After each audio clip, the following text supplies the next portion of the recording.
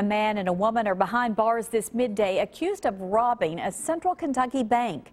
The holdup happened at the United Bank on Harrodsburg Road in Lexington late last month. And now we're learning more about how they were able to pull off the heist. WKYT's Victor Puente has details in this Crime Tracker report.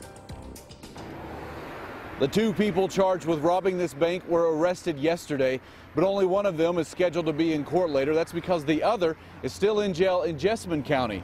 The arrest warrant for 52-year-old Kenneth Honiken says he and 24-year-old Amanda Eldridge were the two people caught on surveillance robbing the United Bank here on Harrodsburg Road on November 24th.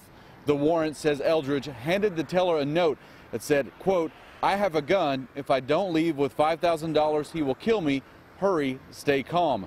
The paperwork says the two left with some cash, and police released their pictures to the public. As those pictures spread, one of Eldridge's relatives called police. They say multiple family members recognize the two.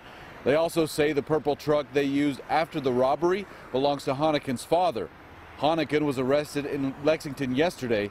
Eldridge was picked up in Jessamine County. They're both facing charges of first-degree robbery. His arraignment is later today. She's still in the Jessamine County Detention Center. In Lexington, Victor Puente, WKYT. Jail workers in Jessamine County say Eldridge won't have a court hearing until Fayette County comes to pick her up.